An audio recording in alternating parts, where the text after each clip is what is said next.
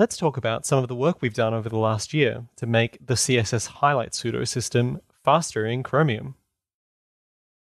Over the last couple of years, we've been implementing the new CSS highlight system in Chromium, and although we're almost ready to ship, there's been some interesting challenges along the way, particularly around performance.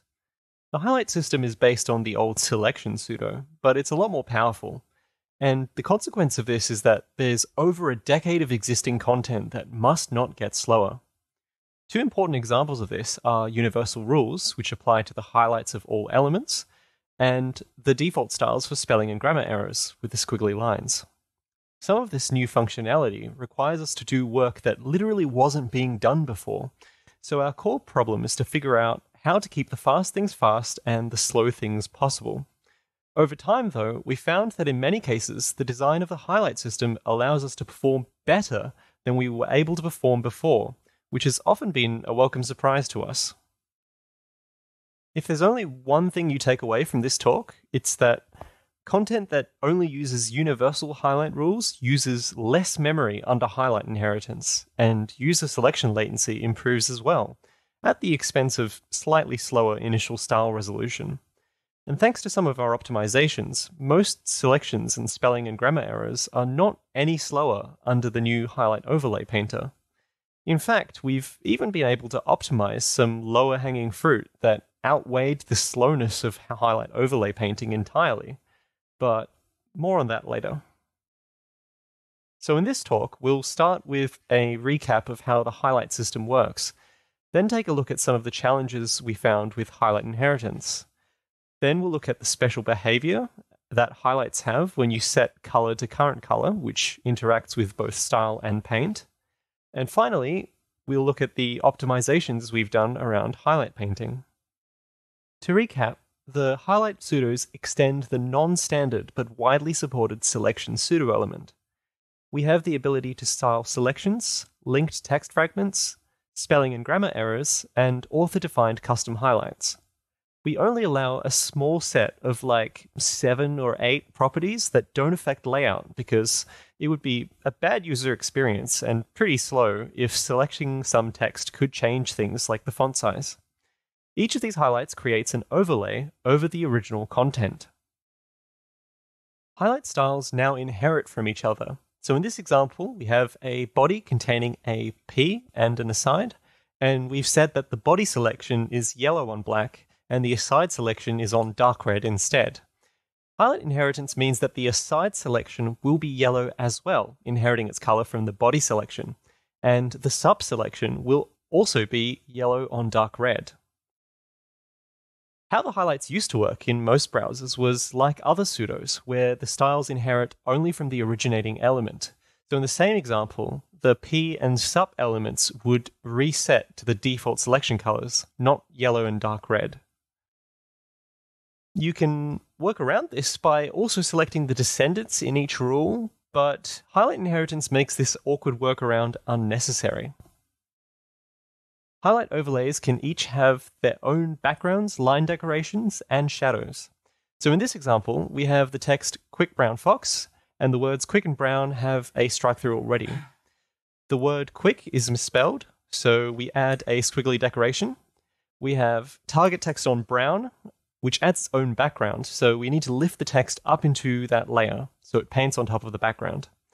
And the user has selected the letters K, C, B, and R, which also adds a background. And to ensure that the original decorations remain legible, we also recolor those decorations to the same foreground color as the topmost highlight. Now, onto style. There are 2 points in time that we calculate styles. The first is the style phase of the renderer, where we calculate styles for originating elements, and then for some pseudos, we calculate those as well, recursing down the tree and invalidating as needed. The second way is to calculate pseudo-styles lazily, caching them in the originating element. We use this lazy approach for situations like, for example, if the page calls getComputed_style on the before pseudo, but the before pseudo doesn't actually exist because it doesn't have the content property set. We also used to do this for highlight pseudos. This works well enough for pseudos that inherit from the originating element, because when the originating element styles change, the cache will get blown away anyway. But for highlight pseudos, we need proper invalidation down the tree now, and unless we re-implement all of this invalidation machinery, we're kind of stuck. So as a result, we needed to move highlight styles so they're calculated eagerly in the style phase. To understand how we've done highlight inheritance, it would help to understand how styles are resolved for ordinary elements. We start by shallow cloning the initial computed style, which basically contains the default styles that apply to any element. Then we copy all of the inherited properties from the parent style, but none of the non-inherited properties.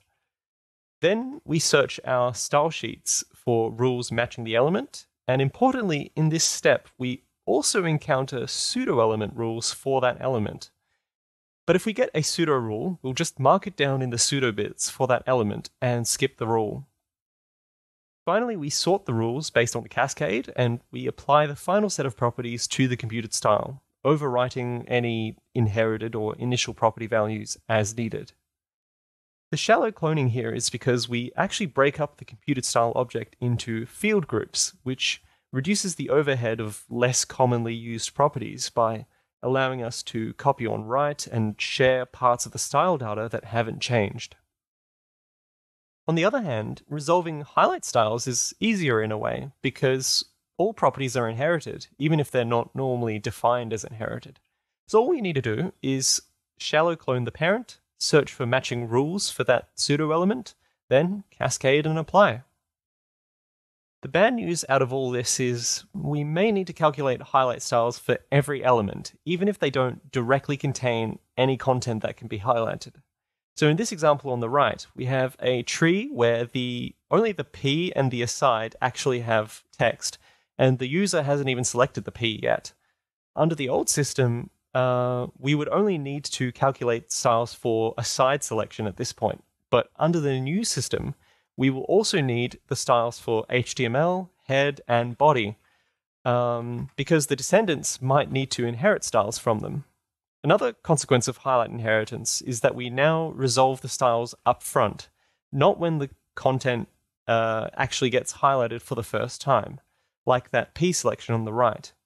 This might be a good thing or a bad thing, depending on how you look at it. But the good news is that because all properties are inherited, in highlight styles, we can actually inherit styles at zero cost in some situations. The key idea behind this is that we get to take a peek at the matching pseudo-element rules while calculating the originating styles.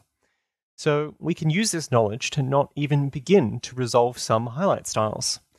The classic example of this is the pseudo bits, which tell us whether there were no matching rules for a given pseudo-element at all.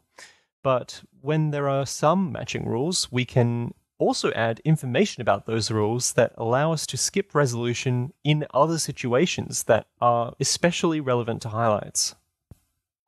The most important style optimization here involves checking if there are any non-universal highlight rules matching a highlight at some point in the tree, because universal rules apply everywhere in the tree. So if you only match universal rules and your children also only match universal rules, then they will have the same styles, more or less, and they can almost always reuse your styles.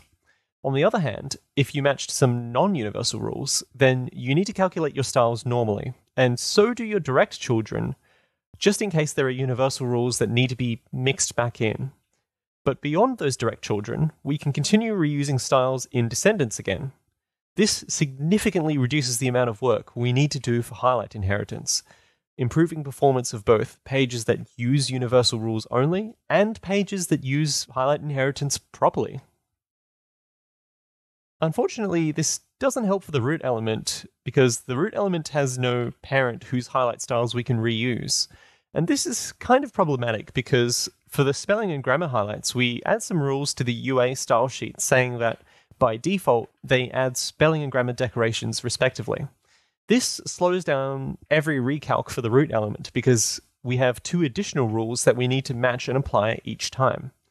But the thing about UA style sheet rules is that we know we won't change them for the lifetime of the page. So if we've computed the root highlight styles before and they only came from UA style sheet rules, and we still only match UA style sheet rules now, then we can just reuse the old root highlight styles. Now for the special behavior that highlights have when you set color to current color. Current color is a special color value that means the computed value of color. Now this would be kind of circular for the color property itself, so when you set color to current color, it instead means don't change the foreground color in this child or highlight or whatever. The way this is achieved normally is that we define it as equivalent to setting color to inherit. On the other hand, for highlights, it's a bit more complicated because we need to know what highlights are active underneath. This means that the result of color current color might not be resolvable until paint time.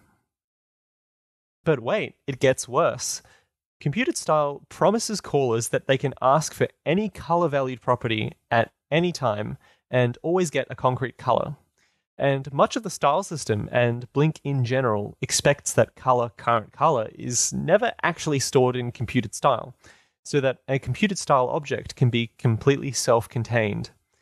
In theory, we need to make all these interfaces return an optional now, representing the case where the color is unknown until highlight painting. But this would complicate the whole engine with optional checks, and it would probably be pretty hard to do without perf regressions. So the solution we came up with is to keep track of whether color was set to current color, which again is something that was already being done for every other property, just not color itself. So we add flags for whether color and its internal visited counterpart were set to current color, and these flags don't affect non-highlight code because they can just ignore these flags. Then we also need to add an optional out parameter to several color-related interfaces in computed style. Things like visitor-dependent color, resolved color, color including fallback, and so on. And this also doesn't affect non-highlight code because they can just ignore the parameter. These two changes are enough to support the behavior of current color in highlight pseudos, but let's take a closer look at exactly how they do that. All of Blink's color interfaces ultimately call the styleColor resolve function, which is where half the magic happens. The function continues to take a concrete current color and return either that or another concrete color value, and that's good enough for non-highlight usage.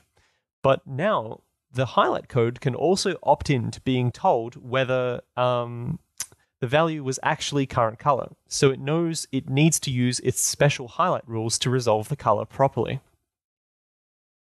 The other half of the magic is in highlight painting utils, which is where we have previously kept things like the logic for paired defaults and resolving and caching highlight styles. We can add a new util that checks for forced colors and paired defaults, then tries to grab the visited dependent color, and if it's not current color, then we're done. It's as simple as that. But when we're told that it is current color, then we either need to recurse with the actual color property itself, or if we were already trying to resolve the color property, then we can return the next layer color based on the highlights that are active. As for paint, let's start with how the new overlay painting algorithms work. In order to paint highlight overlays, we need to know the painting order of those overlays, and we also need to know which parts of the text fragment have which highlights active. Getting the layers is pretty straightforward, but before we can compute the parts, we also need to figure out where all the highlights start and stop throughout the text fragment, which we'll call the edges. To compute the layers that are relevant to this text fragment, we basically go through all the highlighted ranges and push an entry for each unique highlight pseudo we see. So in this example, we have a selection, a target text highlight, and a spelling error. And we need to make sure that they're sorted in the highlight painting order, where selection goes last. To compute the edges, representing where the highlights start and end over the course of the text fragment, we need to take each highlighted range and push two entries, one saying where the highlight started and one saying where it ended. Then we sort these entries by the offset into the text fragment, then by which layer it was and whether it started or ended. So in the same example, we have a selection that goes from 3 to 8, a target text highlight that goes from 6 to 11, and a spelling error that goes from 0 to 5. And sorting it like this, we then have a list of edges saying that a spelling error starts at 0, a selection starts at 3, and so on. Once we have these edges, we can break the text into parts and determine which highlights are active in each part. We're going to walk through the text fragment using a set of flags to keep track of whether each layer is active. So from 0, the spelling error highlight starts, and from 0 to 3, spelling is the only highlight that's active. From 3, the selection highlight starts, and from 3 to 5, we have both a spelling error and a selection. At 5, the spelling error ends, so we're back to only having a selection. At 6, the target text starts, so we have a target text highlight and a selection. At 8, the selection ends, so we're back to only having a target text highlight. And at 11, the target text highlight ends as well. So we just have an edge here from 11 to 15, where it's just in the originating element style.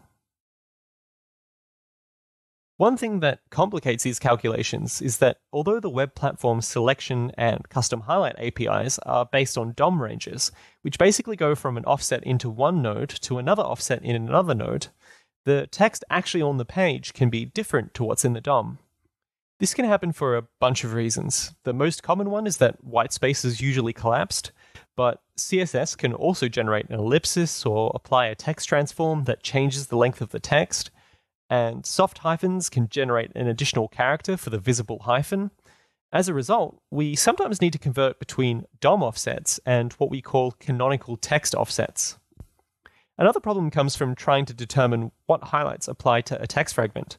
So aside from the selection pseudo, we use the document marker controller to do this, which splits DOM ranges into buckets for each node, but ideally we only want to ask for the ranges that apply to our text fragment within the text node, which usually means like one line of text. This mismatch means that we need to clamp and sometimes discard ranges that apply only to other text fragments. Some of the main optimizations we've made so far in Paint have been in response to perf regressions in scenarios that are already pervasive on the web, including user selections and spelling and grammar errors. We want to add fast paths for these scenarios, allowing us to paint them more efficiently, either just naively like we used to, or by removing some of the overhead of the full overlay painting algorithms. In general, the underlying strategy here is to identify scenarios where only a single highlight pseudo is active, and see if some of them can be painted more efficiently. Because if more than one overlapping highlight is active, we almost always need the proper highlight overlay logic anyway. For selection, we have a fairly easy optimization that pretty much boils down to falling back on the old code, which was fairly well optimized and can even do some things that the other highlights haven't even implemented yet. The old code worked by painting the originating shadows, then the text and decorations that go before the selection, then the part that goes after the selection, and finally, painting the selection background and the selected text. But decorations are where this falls apart, because the originating decorations need to be combined and interleaved with any decorations that the selection adds in a particular way. And originating decorations also need to be recolored for legibility. As a result, we can only really use this fast path when there's a selection highlight without any originating decorations. The default styles for spelling and grammar errors is to add a squiggly line decoration without changing the text color. But CSS leaves the appearance of these decorations completely open to UA interpretation. So why not paint the whole text in a single pass, then just add some squiggly lines on top where there are spelling errors? Now, because the spec is so flexible about these decorations, we don't need to interleave them with the originating decorations, but we still might need to recolor them. So this fast path can be used if there are only spelling and grammar errors that only add spelling and grammar decorations without changing the text color or adding any other decorations or shadows. But we also need to check if the originating decorations match the highlight foreground color. Thankfully, most originating decorations are in the same color as the text, and we would expect most spelling and grammar errors to have the same foreground color as the text as well, so this requirement isn't too hard to meet. If you're like me, you're probably thinking, this seems kinda inefficient and complicated. Maybe we should rethink these algorithms, or at least make some significant optimizations to them. And there's certainly room for improvement. For example, we could rework the data structures in the document marker controller to allow us to efficiently query only the markers that touch a specific text fragment. Or maybe we could cache the layers, edges, and parts across paints.